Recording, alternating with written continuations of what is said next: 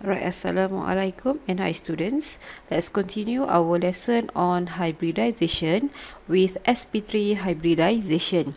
So for this hybridization, I use methane CH4 for example. Alright, so as usual you have to draw the molecular shape for methane and determine the number of electron groups around the central atom, which is carbon. So we can see here there are 4 bonding pairs around carbon. So there are 4 electron groups around carbon atoms, and since there are 4 electron groups, the type of hybridization must be sp3. Alright, sp3. And the electron group arrangement is tetrahedral. And the molecular shape, as you can see here, it is tetrahedral with bond angle 109.5 degrees. Alright, okay. So, we are going to describe the formation of all single bonds or sigma bonds here. So, we have to refer to the electronic configuration of carbon, which is 1s2, 2s2, 2p2. And we have to focus on valence electron of carbons, right? So this is the these are the valence electrons of carbons. Okay, carbon has 4 valence electrons. Okay, like previous example, we have to describe the hybridization process by using orbital diagram, but focus on valence electron. Right, so let's start with ground state of carbon. So ground state of carbon, okay, we have 2s orbital.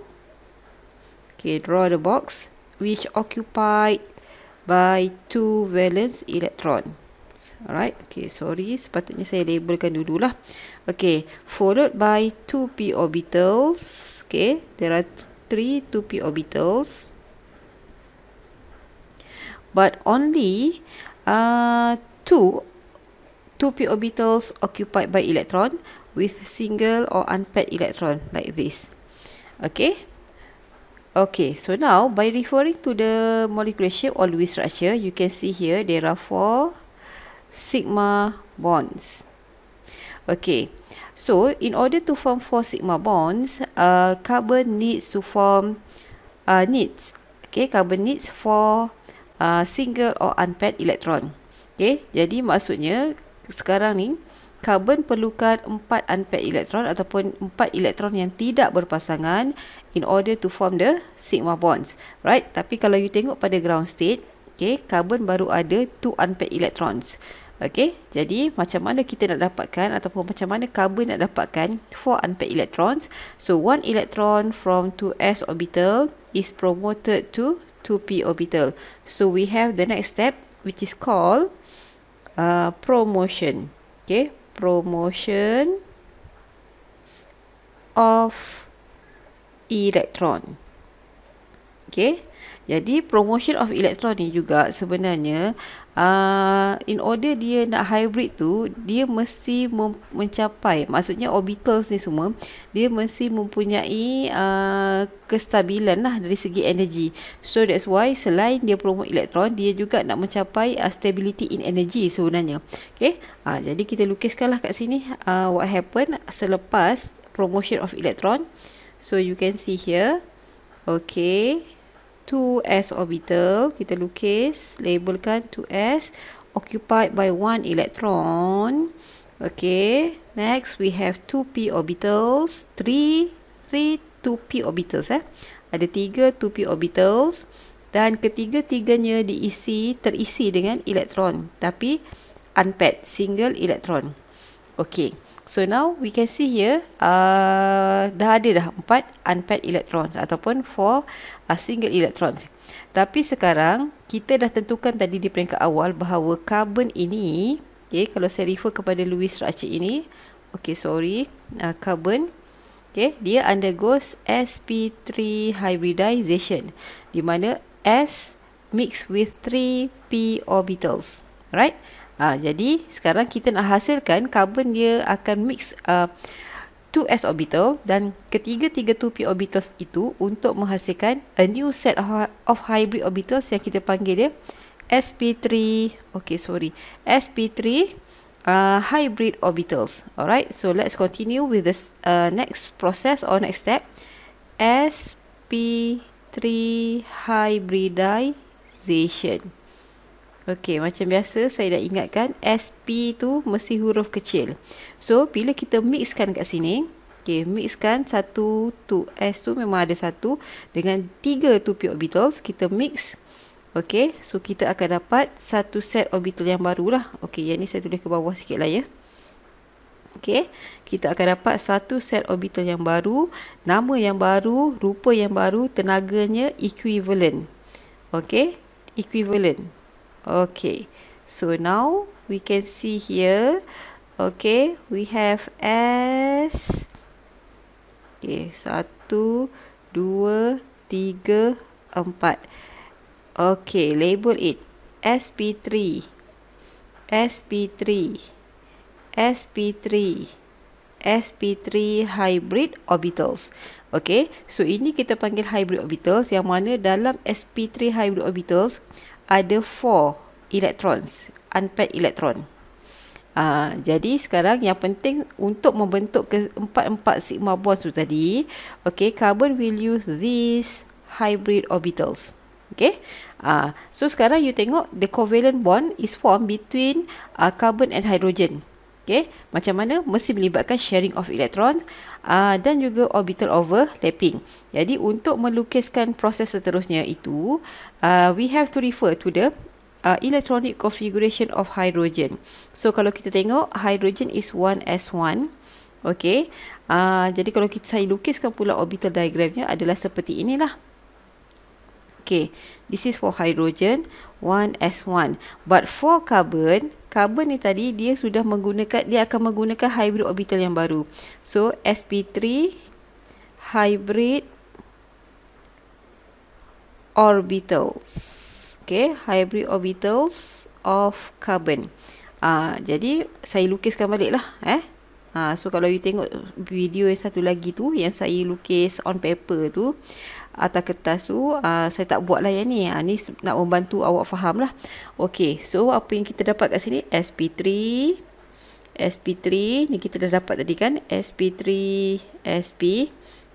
So 1 2 3 4. So kalau you tengok kat sini CH4 kan, methane, CH4. So akan ada 4 lah hydrogen atoms. Alright, cuma saya lukis satu je. Jadi setiap satu ni dia akan overlap untuk menghasilkan satu sigma bond. Jadi hidrogen akan ada 4, so dia akan overlapping. So macam mana dia nak overlap? Dia sebenarnya dia akan share elektron dengan melakukan overlapping lah. Okey, jadi sekarang kita nak lukis orbital overlapping. Okey, so kita kena refer kepada molecular shape yang kita dah predict by using Vesper theory. So you nampak dia adalah tetrahedral. Jadi sebelum kita lukis, you mesti ada pengetahuan okey, macam mana rupa hybrid orbital yang kita panggil dia sp3. Basically sp3 dia mesti ada 4 loops. Satu, okey. Sekejap. Okey. Lukis betul-betul lah di chain. Maksudnya smooth saja, size pun lebih kurang sama. 1 2 3 and 4. Okey, tolong lukis betul-betul smooth sahaja, jangan bergigil-gigil macam saya buat ni lah. Okey, sebab ini kita gunakan gadget kan. sp3 sp3 sp3 sp3. You can see here. Nampak there are 4 apa ni, hybrid orbitals. Tally lah dengan apa yang kita buat ni. 1 2 3 4. So siapa punya ni sp3 hybrid orbitals ini? Ini adalah carbon punya. Okay, carbon punya. So in each sp3 hybrid orbitals occupied by 1 electrons. Okay, you boleh refer kepada tadilah orbital diagram. Okay, jadinya sekarang nak membentuk sigma bond itu, setiap sp3 hybrid orbitals dia akan overlap dengan 1s orbital of hydrogen ni. Jadi kita kena lukis 1s orbital of hydrogen sebab yang mengalami hybrid hanya carbon. Okey. Jadi hydrogen atom tu dia punya 1s memang pure. Jadi kita nak lukis macam mana? Kita kena tahulah dia punya shape. So 1s adalah spherical shape kan? Spherical. Okey, labelkan siapa punya. This is hydrogen punya. 1s. Okey. So, hidrogen ada satu elektron. Tetapi bila dia share, apa yang berlaku? Kawasan yang overlap itu akan ada bonding electrons. Paired electron with opposite spin. So, you nampak kat sini dah dapat satu sigma bonds. Alright. Okey, continue dengan yang lain. Okey, this is 1s. Okey, of hydrogen. Labelkan, mesti label clearly. Okey. Orbital overlap. And then we get another one sigma bonds. Okay, next. Size 1s pun mesti lebih kurang sama lah dengan yang lain. Okay, so overlap. And then kat sini dapatlah sigma bonds. Dan satu lagi.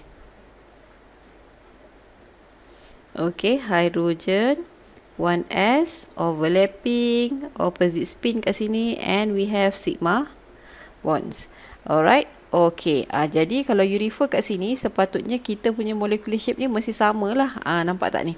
Dia sama kan? Mesti tally dengan apa yang kita predict tadi. Okay, so you can see each sigma bonds is formed from the overlapping between sp3 hybrid orbitals of carbon and 1s orbitals of hydrogen. Dan according to Vesper theory, valence shell electron pair repulsion theory, apa yang kita dapat? The molecular shape is tetrahedral with bond angle 109.5 degrees. So you boleh refer lah proses ni nanti. You boleh tengok video ni. And then mungkin boleh membantu awak lah untuk describe the hybridization process of sp3 ataupun methane. Okay, ini sebagai contoh. Okay, thank you.